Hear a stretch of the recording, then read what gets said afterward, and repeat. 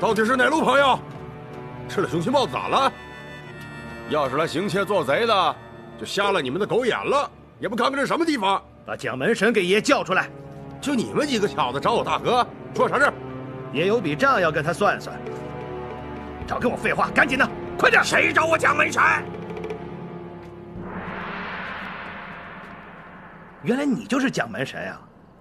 你在快活林欺压良善，欺行霸市，夺人酒馆，还出手伤人。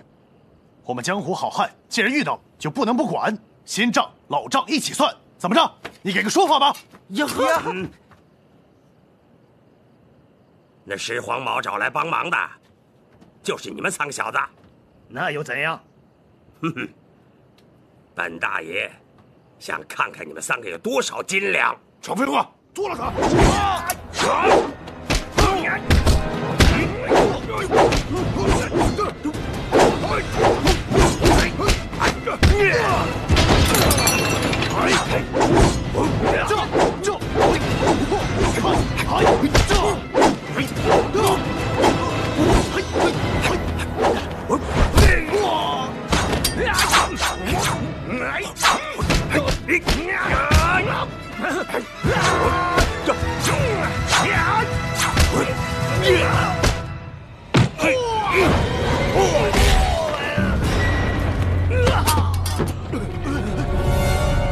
真厉害，是啊，厉害！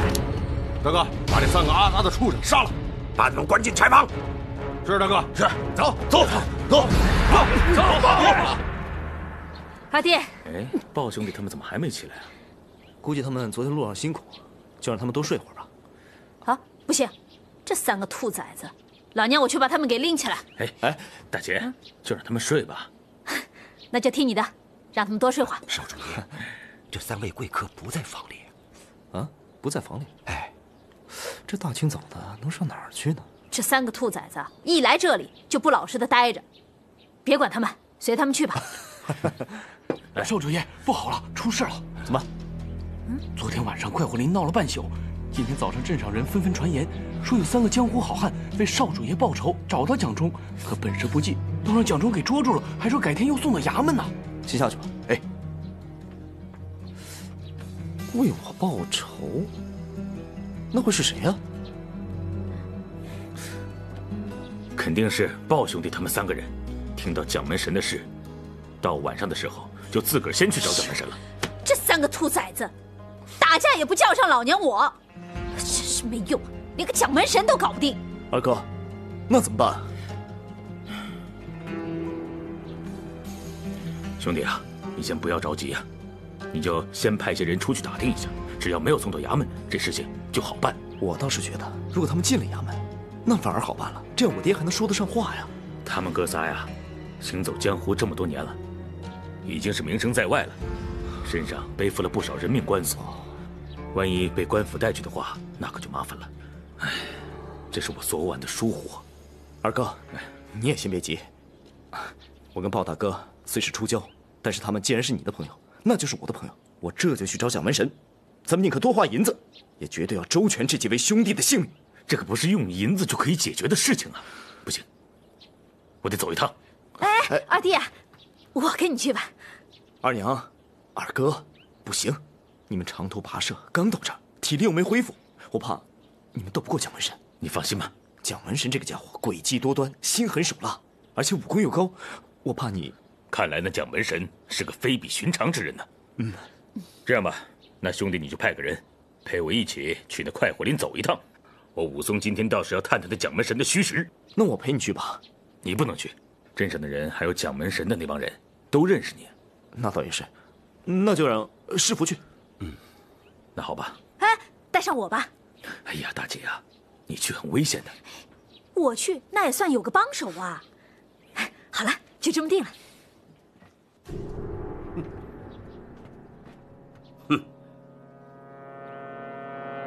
是石黄毛派你们来的吧？哼，就凭你们这3脚猫的功夫，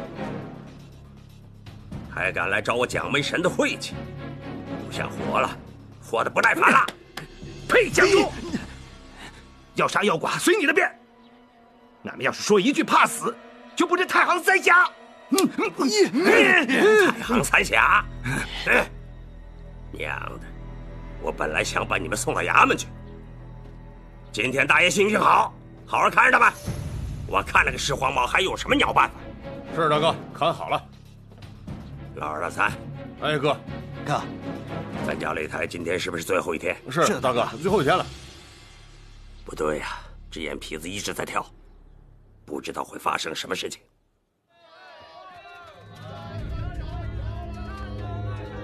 吴都头，前边就是咱家的快活村，现在让那蒋门神霸占着。早知道，老娘昨天就把他砸了。这边请，吴都头，请。走。哟，三位客官，里边请。哎，客官，请上楼。来，2楼雅座。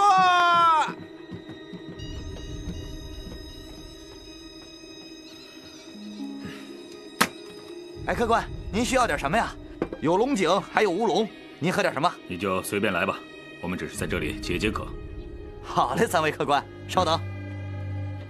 吴都头，咱家的快活村在这镇上是店面最大的一间酒楼，位置居中，南来的北往的，就属咱家的生意最好。可是，自打那蒋中蒋门神来了之后，他不仅霸占了咱家的快活村，还打伤了少主爷。说实话，老爷的病还是打这上面来的。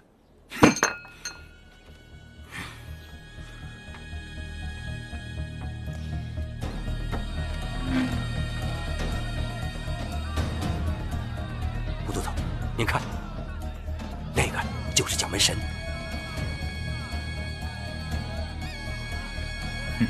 他娘，老娘我早晚有一天把他给宰了。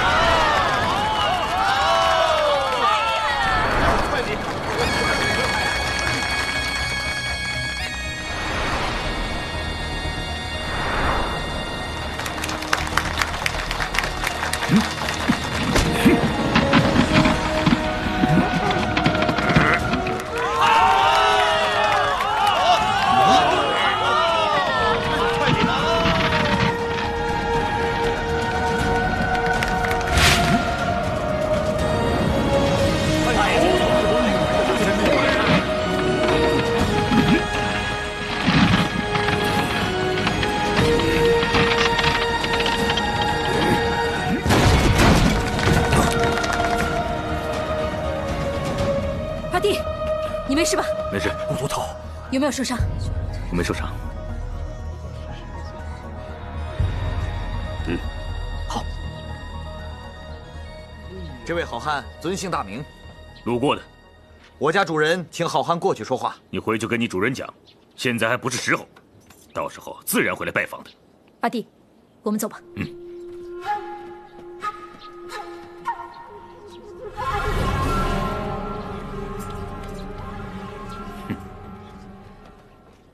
走。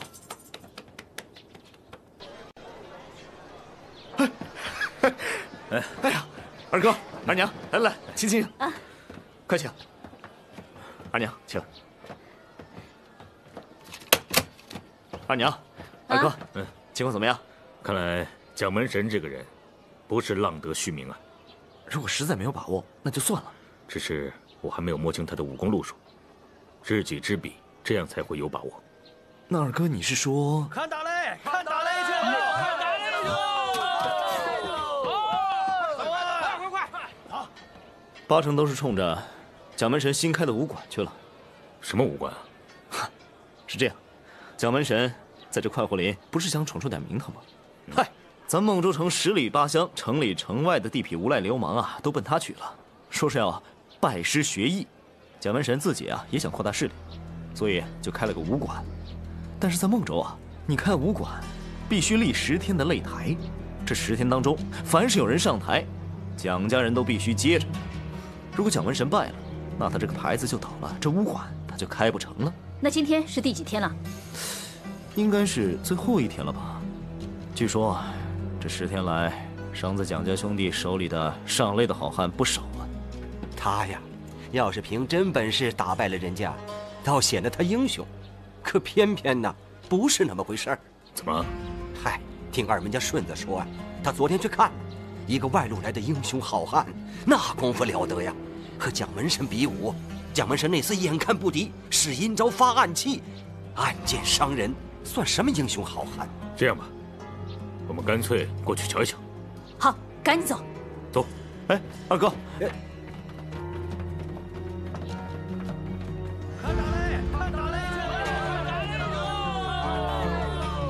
到了。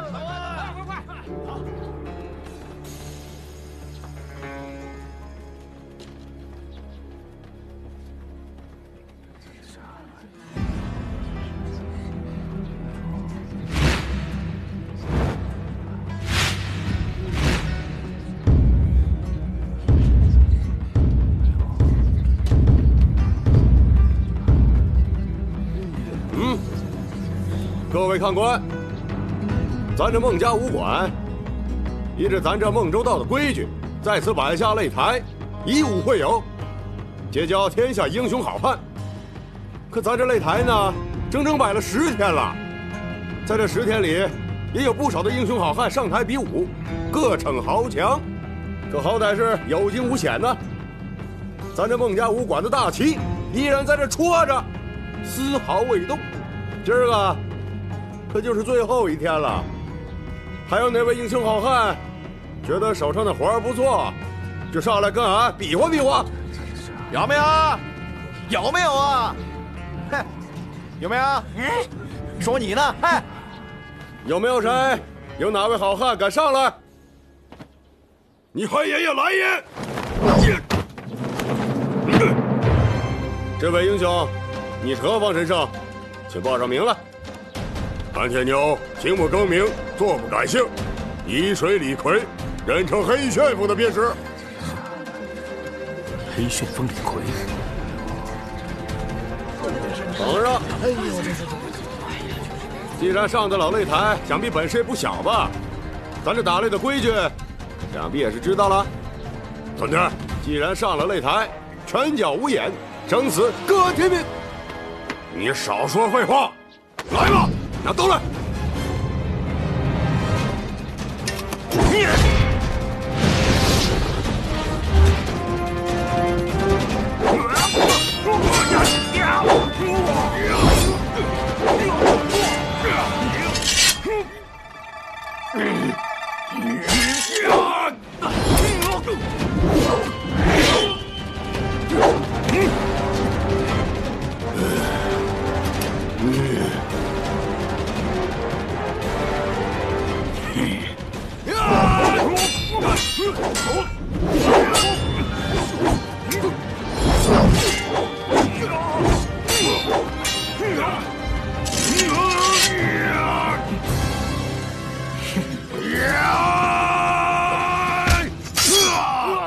二哥小心！好，打得好！哎，台上的黑大块还有2下子，我看这蒋人蒋义有苦头吃。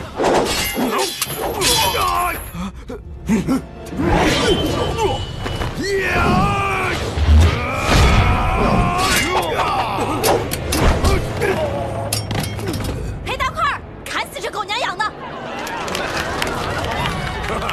没兵器了吧？嘿嘿，那铁牛也不用斧子，兄弟，接着。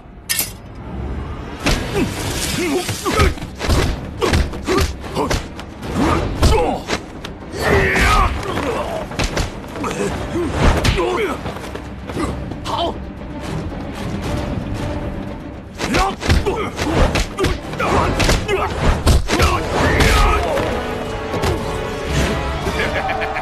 再来！黑爷厉害！我看那黑大汉肯定会吃亏的。应该不会吧？这黑大块现在可是占了上风了。那倒未必。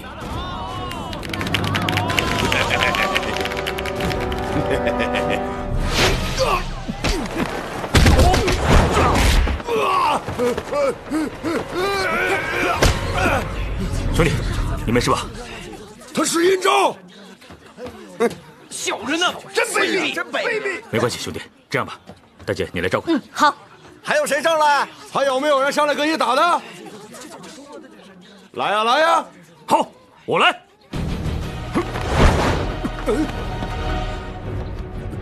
什么鸟人，敢多管闲事，找死！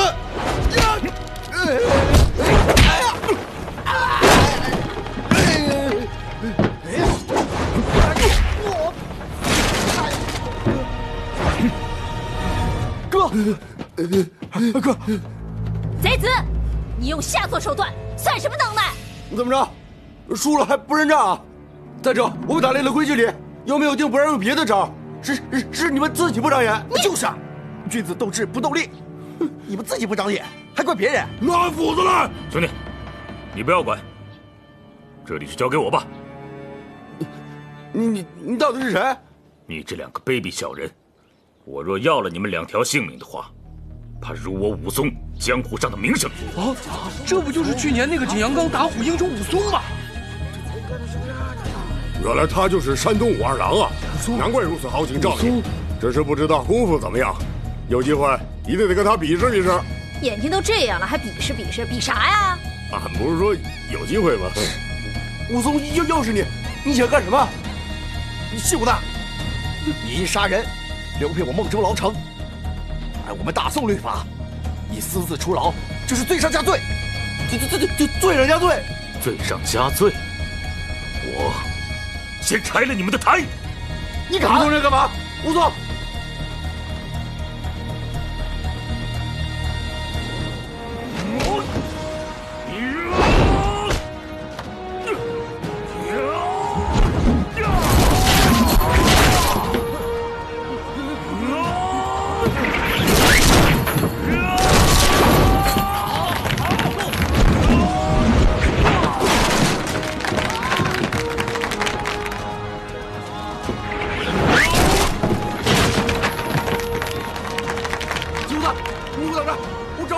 等着辛苦的。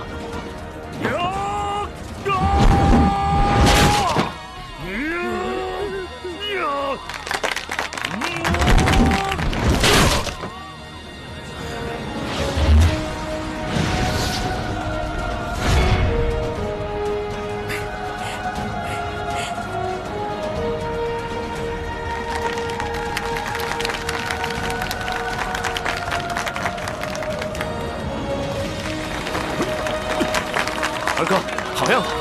咱们回去吧。好。我们走吧。走，兄弟。大哥，我敬你。干。好酒啊！大哥，不好了，出事儿了，出大事了！出什么大事了？没规没矩的，这是都监府，还不叫人？都监大人，什么事？说吧。今天是咱家开武馆摆擂的最后一天，没想到那个武松，他来搅局了，给搅黄了啊！你们输给他了啊？那倒没有，我们就没跟他交手。可他怎么了？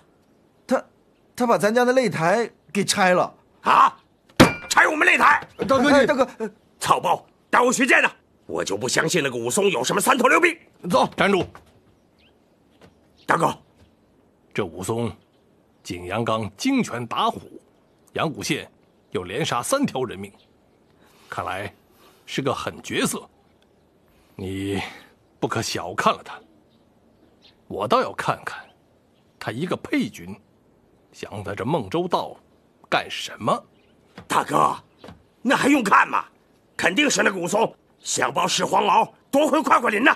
不，我的意思是，这样一个狠角色。岂能是一个小小的施恩能用得了的？再看看。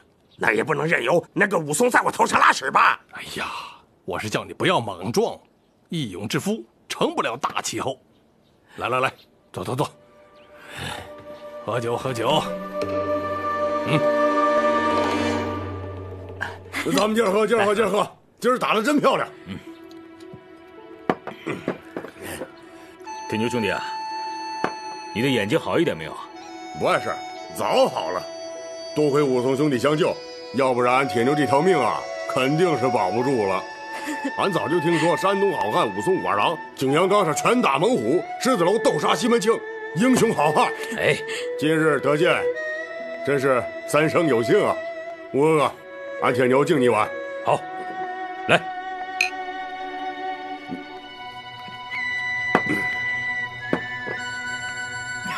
铁牛兄弟，哎，你怎么跑到这孟州城来了？不瞒哥哥说，俺来此地啊，只是路过，见不得蒋家那伙贼厮啊耀武扬威，太过嚣张，俺是忍不住一时气愤，才去打的嘞。哎，让武哥哥笑话了。哎，这是什么话呀？人有失手，马有失蹄嘛。所以你就不用太沮丧了啊。是，只要是明眼人，谁都可以看得出来啊。蒋人那小子呀，哎，明明都已经打输了，只不过是那小子使阴招嘛。我看刚才在擂台上，铁牛兄弟的身手非常不错，大开大合的，真的是刚猛劲利。看这招式，倒像是少林寺的家术啊。铁牛自幼习武，跟的就是少林寺的师傅。那我们不就是同门师兄弟了吗？怎地，哥哥也是？没错，我也师出少林寺，我早年是拜在智清大师门下，学艺多年呢。哎呀呀，俺师傅就是智清大师门下弟子啊！要这么论的话，俺还得管你叫师叔了。哎呦，你就不要论那个了。能得智清大师亲传，难怪哥哥功夫了得，佩服。来，喝酒。来，来。吴哥哥，啊，你干嘛呀？吴哥哥，虽然你今天救了俺铁牛一命，但是俺铁牛最喜欢跟武艺高强的人切磋武艺。铁牛兄弟啊，我说你的眼睛还没好呢，来来来，你就坐下来，先一起喝酒吧。哎呀，俺这点伤不算什么，俺今天就是要和你比武，你要是不答应啊，俺就赖在这儿不走了。哎，你还真是个无赖哈！我二弟啊，他是随随便便就能出手的。再说了，你现在也知道了他的名头了，他这一拳头出来啊，你能挡得住吗？俺就是知道了武哥哥的名头，所以才要和他较量。武哥哥，你就满足了俺的心愿吧。你这个黑汉子，我二弟都说了，他不愿意跟你比。要不这样吧，老娘我陪你玩玩。俺铁牛不打女人。你要是不打的话，那我二弟就不跟你玩。哎，那好，那俺就先灭灭你这贼婆娘的威风再说。走啊！哎，铁牛兄弟啊，你可不要胡来啊！那你答应和俺比了？好，我答应和你较量，但是不是现在？为何？等我把施恩兄弟事情处理完之后，再回来跟你较量切磋。也好，反正你答应俺就行了，到时候你别反悔就好。绝不食言。那俺铁牛就放心了。嘿嘿嘿，来喝酒喝酒喝酒喝酒。你这黑汉子呀，我看你呀是脑子有点混了。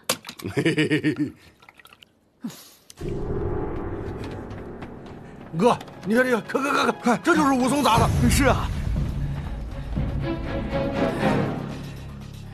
全是一群废物，整天就会吹牛，什么一个大几个，现在碰到武松了，全变成草鸡了，全是没用的东西。大哥，您是不知道啊，您没跟他交过手，这个武松确实了得。放屁！我不相信，三头六臂，铜头铁拳。大姐，坐。啊。大姐，有事吗？也没什么事了。昨天晚上不是说过吗？要跟你好好的聊聊啊。来，大姐，先喝茶吧。哎，我呀，每次说要来孟州找你，这张青啊，他硬是拦着我不让我来。我也会自己照顾自己的，你就不用再担心我了吧？可这成天打打杀杀的，我能不担心吗？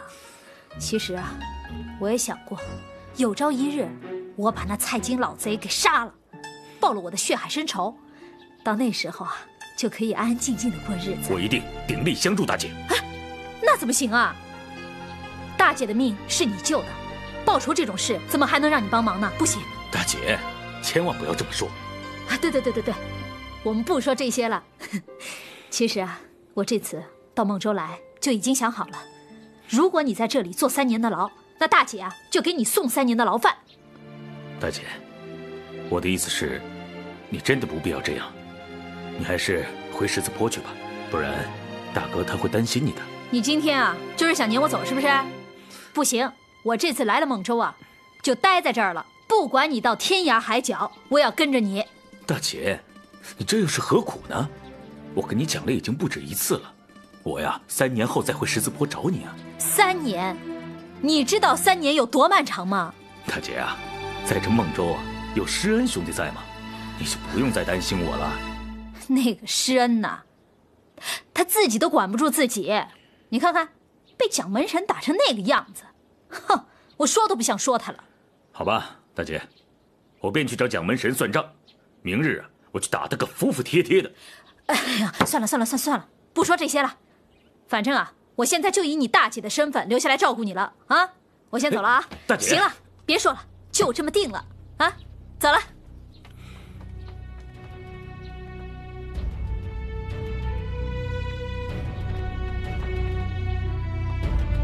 看二弟的架势，迟早要找蒋门神算账。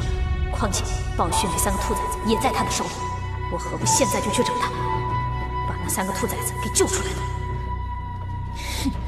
哎，二娘，这么着急要去干啥？我去啊，把那蒋门神给解决了。哎，俺要去。你去干嘛呀？这又不关你的事儿。哎，这么好的事儿可不能不带上俺铁牛啊！带着你啊，碍手碍脚的干什么呀？哎，瞧不起俺铁牛不是？俺铁牛这2把板斧也不是吃素的。那蒋门神要是吃得住俺2斧子，就算他是个神人了。有点道理啊，说不定带上你还可以早点解决呢。那是啊，俺铁牛最喜欢打杀了，这回啊也能杀得个痛快，能出俺铁牛心口那股恶气。走吧。走。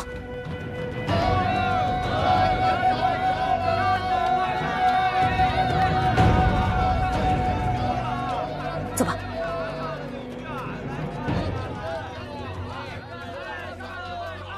快把蒋门神那狗贼给我叫出来！何人喧哗呀？你这狗贼，敢拿起伤俺，俺今天就砍了你！砸了他的店！臭娘们，不知死活不上！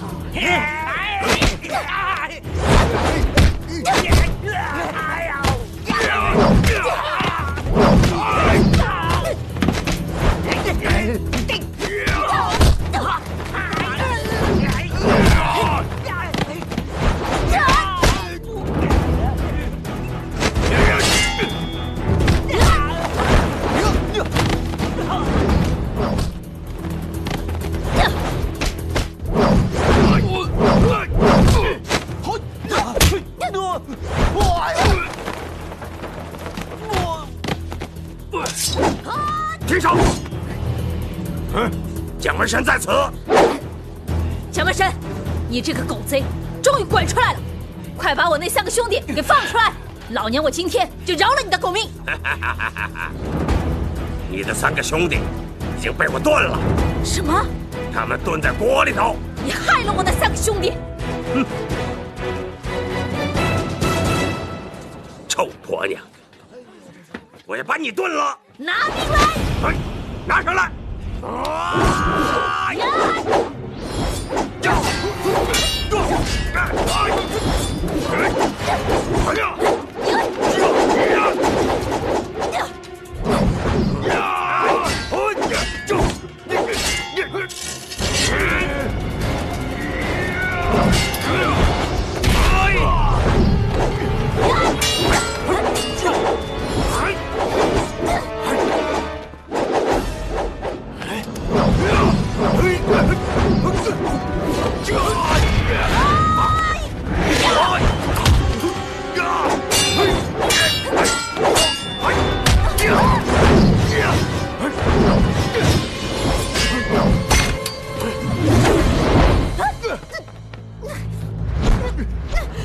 小人，我砍了你！你这狗贼！迟早有一天，我二弟会来收拾你的。他要是敢来，我一样把他捏碎。这会是阴招，俺砍了你！堵上这黑狗的嘴！有本事再来，把他们赶出去！好，你这个混蛋，有本事来打呀！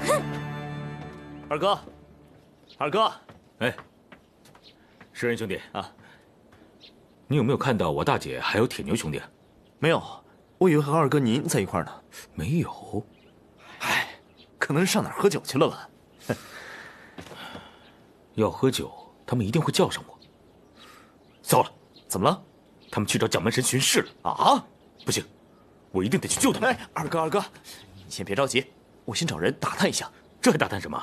我现在就要去找那个蒋门神算账。二哥，你听诗人一言，蒋门神的功夫虽然他不及你，但是这个人诡计多端，手底下又有那么多帮手，我怕你去会遭暗算啊。武松不怕。哎，二哥，现在天色已晚，不如这样，今儿晚上好好休息，我们明日一早行动。二哥，这样找个地方我们去喝点，边吃边喝边聊明日之事，也好。走。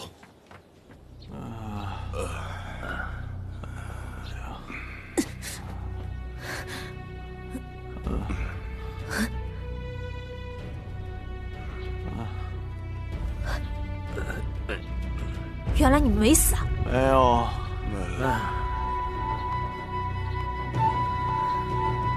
我还以为蒋门神真的把你们给炖了呢。哎呀，那个蒋门神确实有两下子，都怪俺们哥仨学艺不精啊！呸！要不是他们诡计多端使阴招，俺铁牛早砍了他了。好了，别说了。现在咱们被关在这里，说再多有什么用啊？还是想想办法怎么出去吧。放心吧，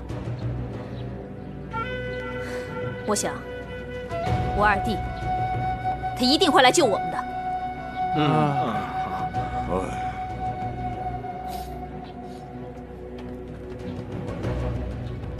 蒋门神，你这个天杀的，你有种就把老娘给放出来！你有种就杀了老娘！老娘变成厉鬼也会来咬死你的！蒋门神，你这个天杀的，你有种就把老娘给放出来！你有种就杀了老娘！老娘变成厉鬼也会来咬死你的！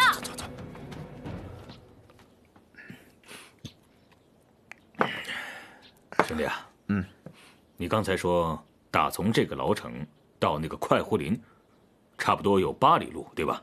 不错，整8里。那好，你明天就安排几个伙计，烧上酒来，我一路上要喝个痛快。二哥，你想要喝酒，家里倒是有些好酒，晚上兄弟陪你喝个痛快。你明天不是还要……怎么，兄弟，你是怕二哥喝醉酒打不过那个蒋门神？那倒不是，只是这……兄弟啊，你是不知道二哥的本事吧？我必须要有10分的酒力，才能发挥10分的威力呀！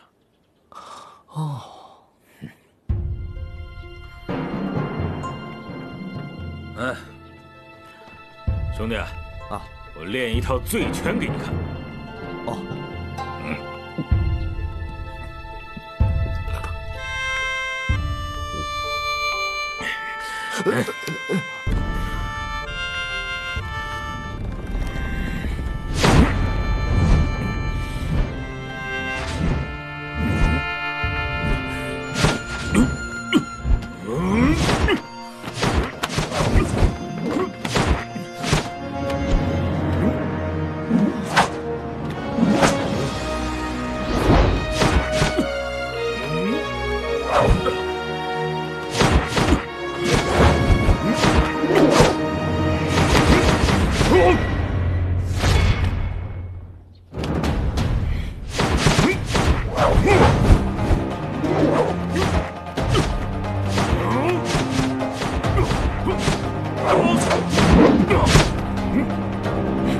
拿酒来！哎，好。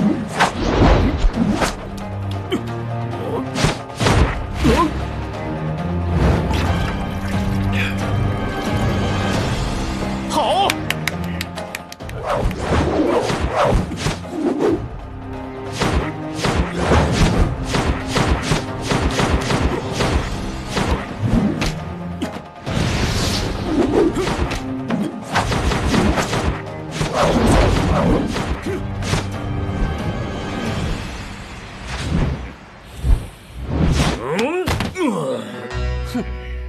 不过如此嘛。啊，二哥，你怎么了？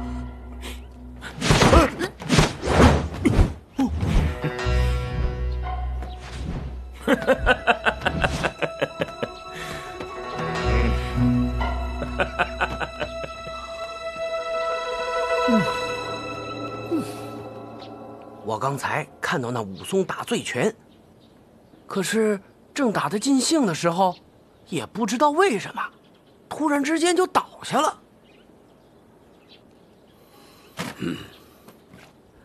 这个武松果然不简单。如果是在我沉迷酒色之前，我倒不怕他。只是现在，我不得不做些防备。其实主人现在也不用担心，那武松也就这么2下子。现在我们摸清了他的招数，再想想如何拆招，定能胜他。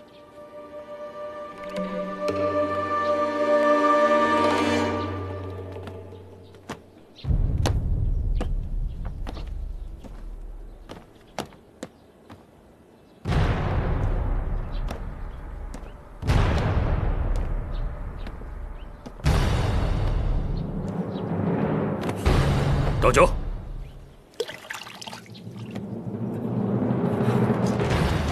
再来。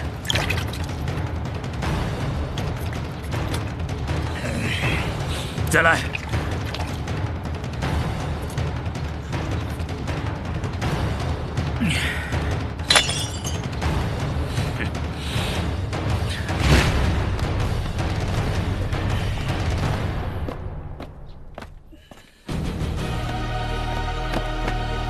来。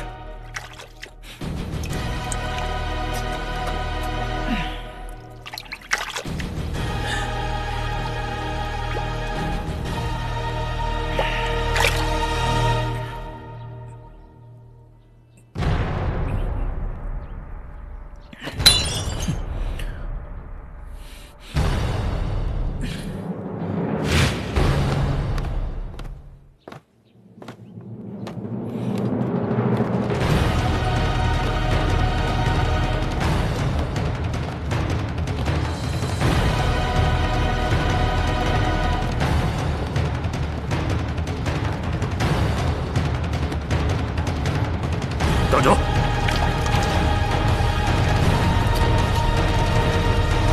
再来。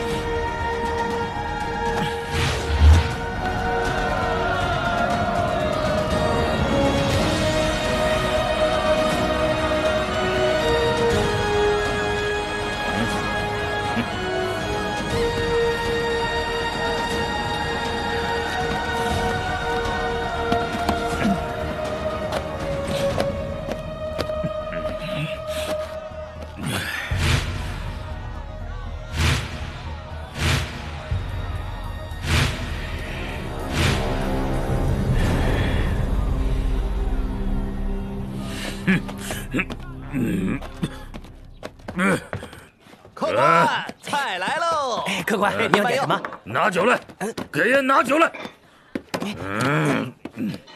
客官，您要是要喝酒，您去那边，踏踏实实慢慢的喝。我干嘛要去那边呢？哎，对不起，客官，本店是个大买卖，从来不卖靠柜酒，您还是去那边喝吧。我就是要在这里。客官，您这可有点为难小的了，卖给您不打紧，如果让掌柜知道，恐怕要折了小人的草料。哎，您还是去那边喝吧。哎，去吧，去吧，去吧。怎么回事？这是什么呀？没事啊！你怎么打人呢？我就专打你这种狗眼看人低的东西！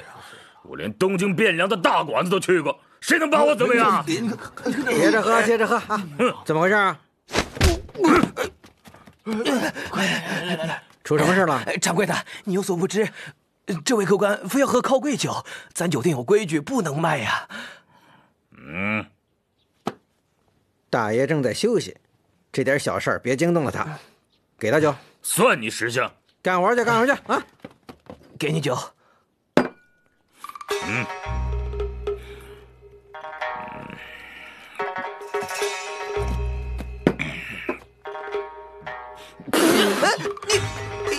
你干嘛喷人脸上？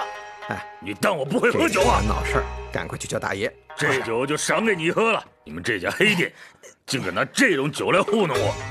你们赶快拿好酒来，惹毛了我就一把火烧了你们这店！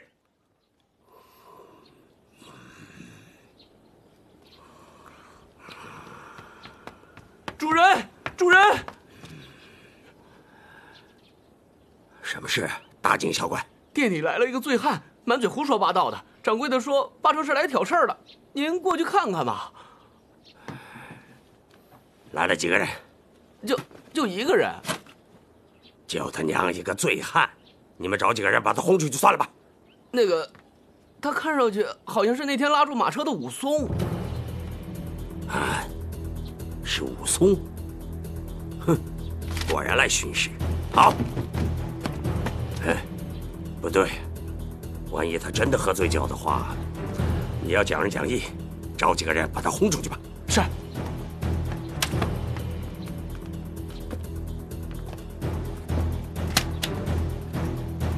来闹事！就你那几招，我蒋门神还怕你吗？看到没？这顶银子够我喝光你们所有的酒，快给我拿好酒来，不然我砸你们这家店！哟，老板娘，大白天的你们吵啥呀？让老爷听见了还不臭骂你们一顿，真是吃饱了撑的。不是老板娘，您不知道，他非要喝靠柜酒，我好歹卖给他了，可他把酒全吐到小的脸上了，还骂骂咧咧的。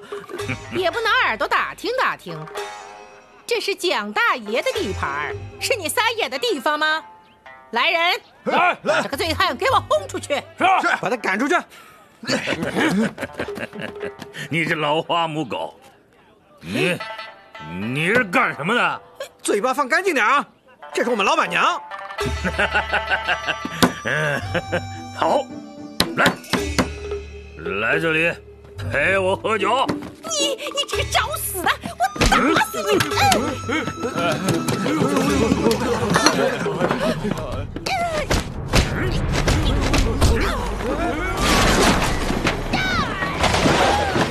快，你拿下！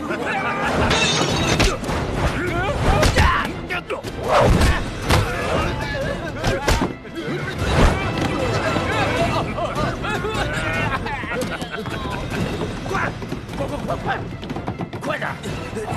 快！武松，又是你，给我拿下！上！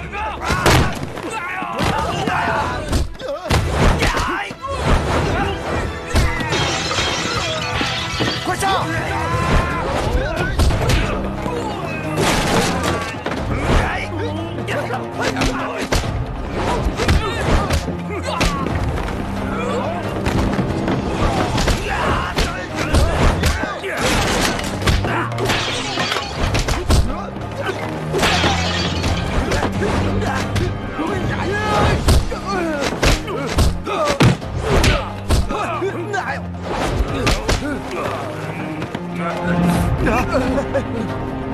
打！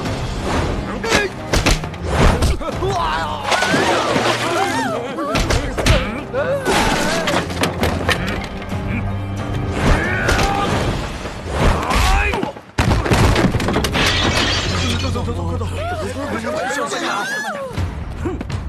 他娘的！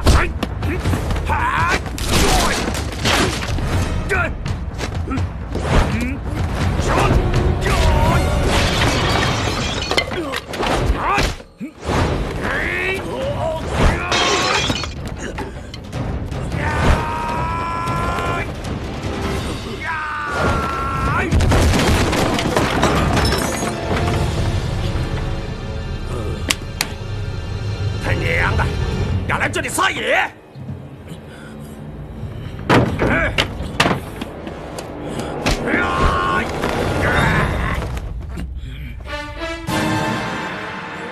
找死！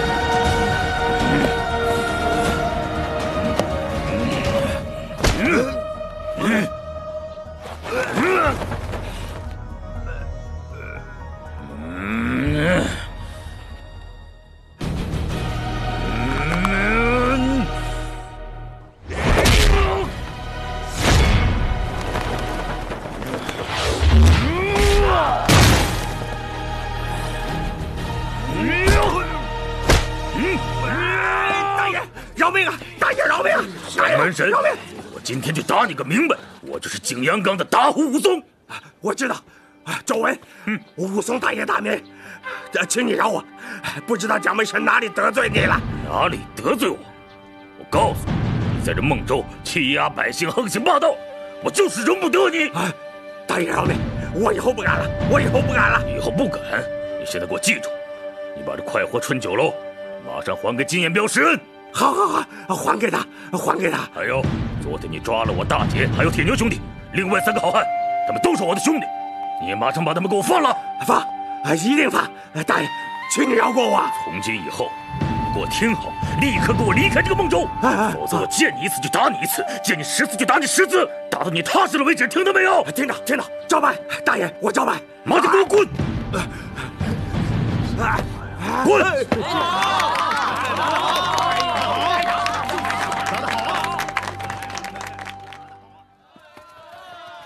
哎，等一下，大姐。行了，二弟，依我的意思啊，就把这个蒋门神干掉算了，干嘛拦着我？对啊，得饶人处且饶人。蒋门神已经答应要归还我们快活林，而且他也要滚出咱们孟州道了，我们就饶他一条狗命吧。我说你啊，就是这么心软，对这些恶人有什么好心软的？哎，武松哥哥，听说你打蒋门神打得漂亮，俺铁牛可没亲眼见识过。嘿嘿，要不是俺被他大王给网住了，俺铁牛也能杀他个痛快。嘿嘿，武松哥哥，这蒋门神也打败了，该和俺比试比试了吧？啊！我说你这黑汉子，你不知道我二弟刚才花了多大的力气吗？你就不能让他歇会儿？这比试的事儿以后再说。哼，你好了，我们就先回施恩那里去，好不好？也行，听我二弟的，走。走。喂，武松哥哥，你可千万别忘了要跟俺比试比试啊！多谢武英雄相助啊！施老爷，施恩兄弟，快请起！你们这样，我怎么承受得起啊？我只不过是路见不平，拔刀相助而已啊！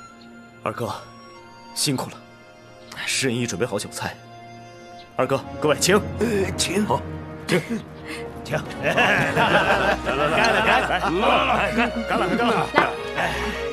武松哥哥，俺最佩服的就是像你这样的大英雄，英雄好汉，快意情仇。来，俺铁牛再敬你一把。来，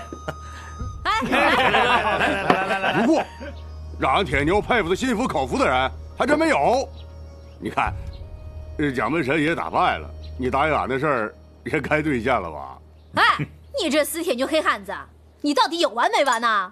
今日我二弟刚刚跟蒋门神对了手，我不是跟你说了吗？比武的事儿改日再说。改日，哪那么多改日？等咱铁牛心里急躁，好生不爽。切！哎，咱们铁牛兄弟是个直爽性子的人呢。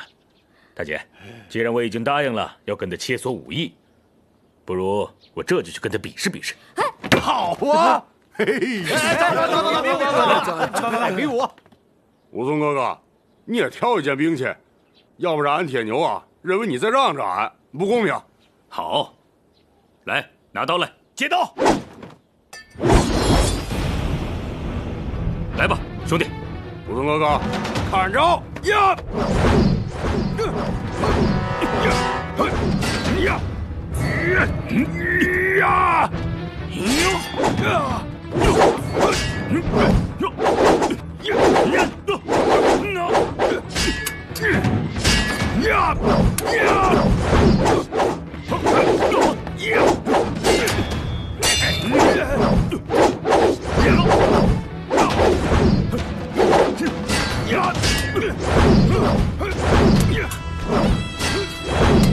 二弟当心！二娘姐姐，没事的。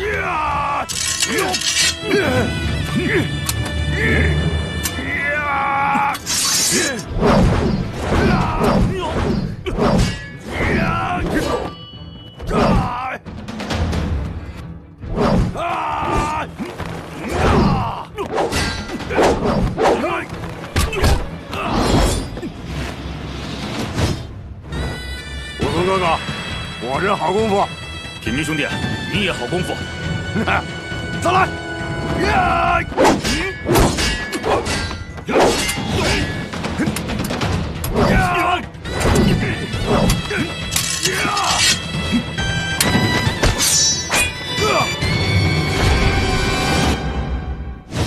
哼，俺也不用斧子了，咱们比比拳脚功夫。好，兄弟，来吧！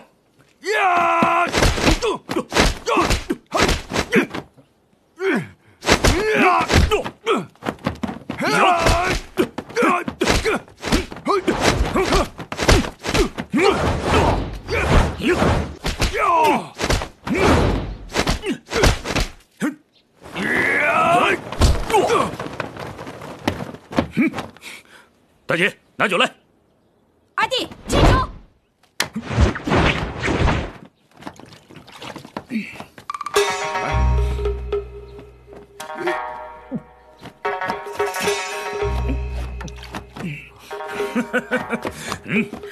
来吧。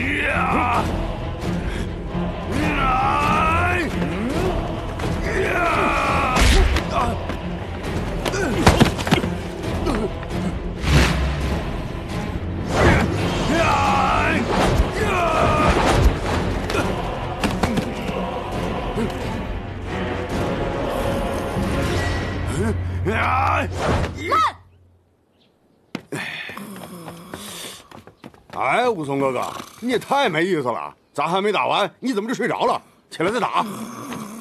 武松哥哥，武松哥哥，起来再打呀！哎呀，还打什么打呀？我二弟今日打蒋门神打累了，这样他都睡着了，你有点同情心好不好？赛侠，把我二弟抬回去。好，好来，来，走。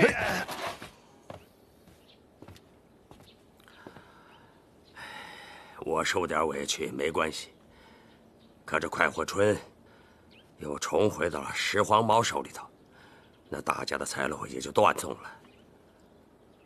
我看大人您最好跟那个张团练商量一下，最好把那个武松送回监狱里头去。江中兄弟，武松虽然是一个配军，他这么做也是罪上加罪，但按照职责所分，这只是牢城里面管的事，我去管，去治他的罪，这叫师出无名啊。那按大人所说，就任由武松他在孟州城里头横行霸道吗？凭他，没那么容易。这孟州道还得是咱们的天下。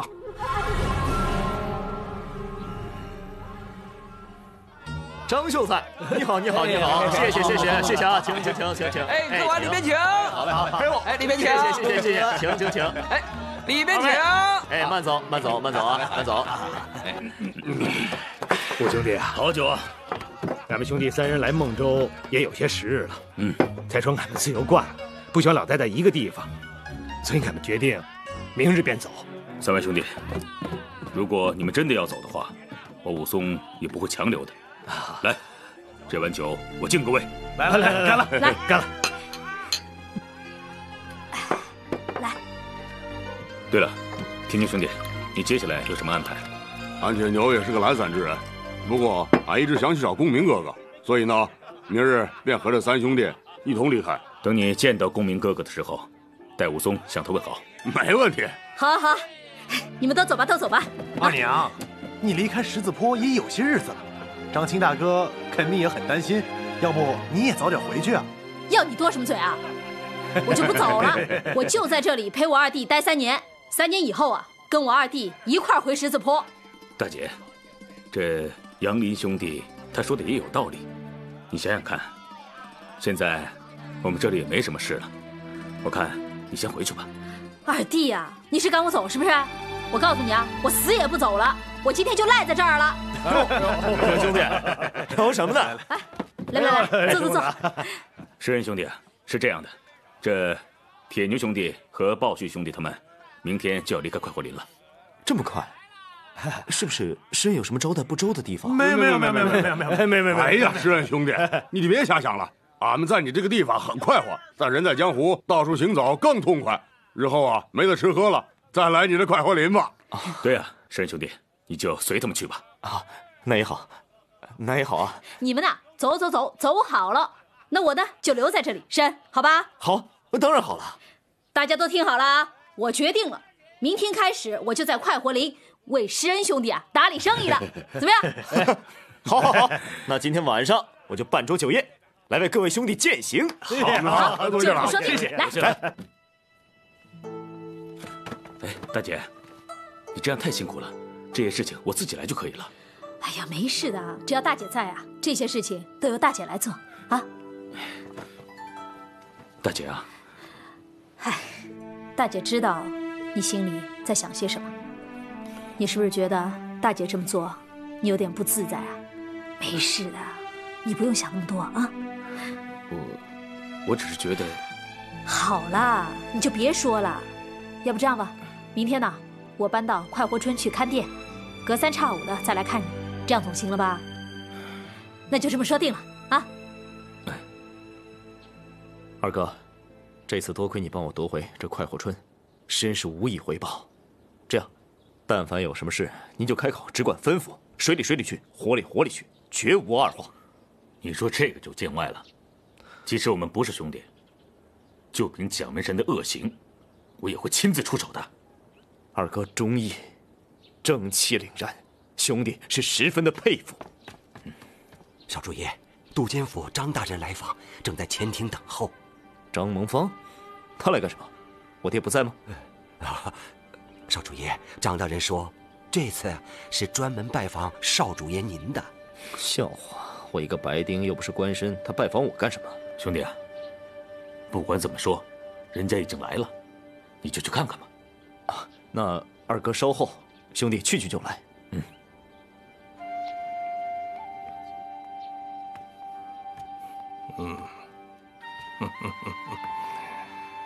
哎呦，张大人，哎呀，施恩不知都监张大人驾到，未曾远迎，恕罪啊，请。哎呀，施公子不愧是文武全才啊，不仅拳脚功夫了得，就这满墙的字画也是风致高雅，令人佩服啊。哪里，施恩只不过是附庸风雅而已，哪能比得上都监大人正牌的武举人？施公子，你这就过谦了。公子行侠仗义，江湖留名，交友广阔，八方好汉来归，这才是英雄所为啊！哪里，这不，听说公子最近又结识了景阳冈打虎英雄阳谷县武松武都头，在下是慕名来访，还请公子把武都头请出来，让在下一睹风采啊！张大人怎么会？这个武都头是因获罪自配到孟州，只怕……施公子，这你就不爽快了。武都头景阳冈精拳打虎，天下成名。最近又听说在快活林醉打蒋门神，大快人心呐。我职在地方，如何不知道啊？张大人连这事儿都知道啊？这事儿在整个孟州城，城里城外都嚷嚷遍了。说心里话，我对那个蒋门神也早就看不顺眼了。他一个外乡空子，居然跑到孟州城里来欺行霸市。要不是我碍于自己身在武职，不好干预地方政务，否则我早就派人把他拿了。大人说的是。怎么样，石公子，还是把武都头请出来吧，让在下见见。我还有要事求他呢。就是不知道武都头他本人愿不愿意。石公子啊，这你就不对了。这件事于私来讲，我本人也是敬佩武都头是英雄好汉，渴求一见。于公来讲，武都头这次是以配军的身份来到孟州的，孟州牢城来了这么一位英雄好汉，我作为本城的兵马都监，自然不愿意埋没人才，定当提拔重用。你说是不是啊？张大人既然这么一说，那小的就去把武都头请过来。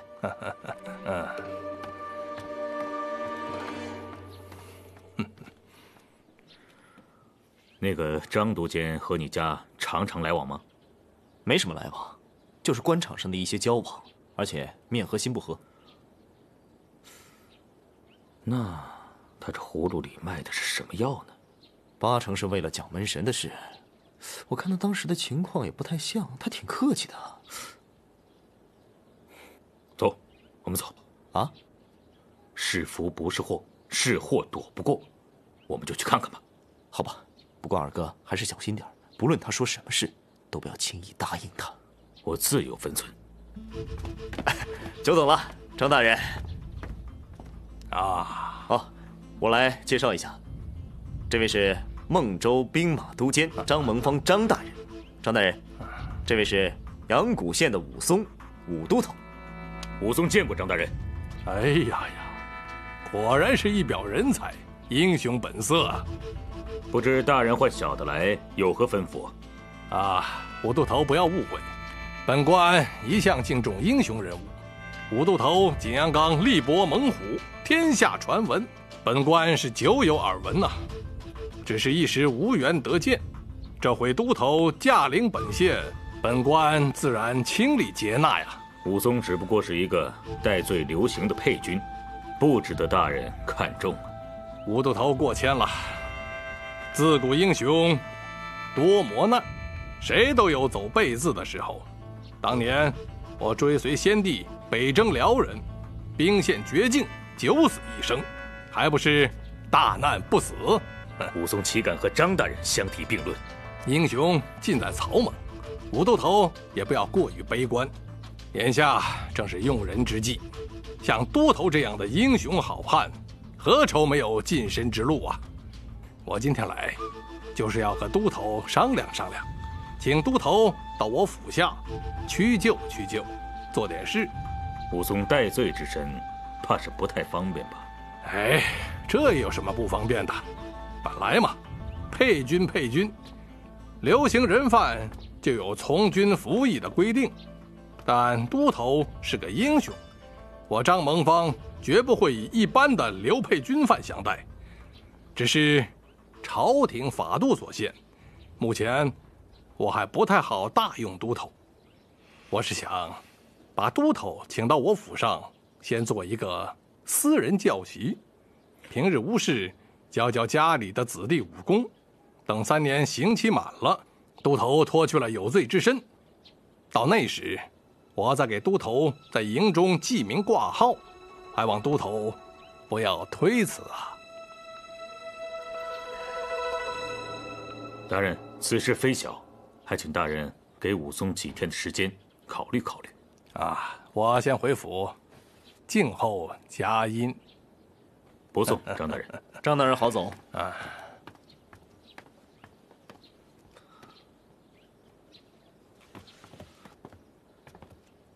二哥，哎，都监府来人啊，催了好几次了，要不您装病吧，兴许能躲过这关。哎，男子汉大丈夫，顶天立地，直来直往，用不着玩那些小伎俩。不过是个都监府嘛，怕的什么？哦，二哥，小弟不是这个意思，我只是觉得凭着蒋门神和张都监的关系，太反常了，咱们不得不防啊！自从杀了西门庆之后，我早已经把生死看淡了，躲也躲不掉。我倒要看看都监府到底是个什么龙潭虎穴。少主爷，少主爷！哎呀，少主爷，都监府又来人催了，问武都头什么时候过去。哼，看看又来催了。这次来的什么人啊？是都监府大管家张胜，他还带来了都监的话，说是武都头要是再不过去的话，再不过去他想怎么样啊？武都头您别着急呀，张都监说了，要是都头再不过去，他要亲自到咱府里相请。你去跟他们管家说，我明天一早会亲自前去都监府报到的。这，少主爷，你先下去吧。是。二哥，你真的要去都监府啊？去啊！你看他们整天死缠烂打的，也挺难受的。咱们就去看看他们葫芦里在卖什么药。二哥，我走以后啊，你小心一点。我想蒋门神还是会来找你麻烦的。万一你有个什么事儿，就到都监府来找我吧。小弟明白。二哥，你在那边多加小心。我总觉得张蒙方他没安好心。我才不怕，反正我明天才走。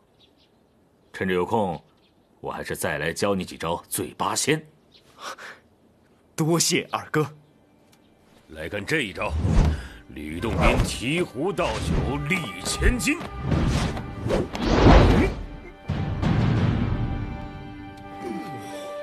接着铁拐李，玄征西撞醉还阵。第三招汉钟离，铁步抱提窝心顶。